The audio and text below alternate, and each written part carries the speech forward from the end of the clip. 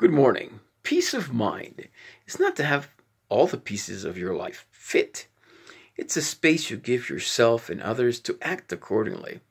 And yes, it's a daunting task and it takes a lifetime. Every minute of emotion is meant for contemplation, not to bliss out, just a way to find peace. That piece of the puzzle. And emotion is just that piece. But know that it's just a signal. Therefore, you must love the signal. The key is to detach and manage, and to get the hold of the best of you. Whatever emotion you experience, being still allows the mind to settle and sort. Once that's done, let the best of you emerge today. Thank you, and enjoy a great day. Remember to wash your hands with lots of soap as you sing Happy Birthday twice. Keep the social distance.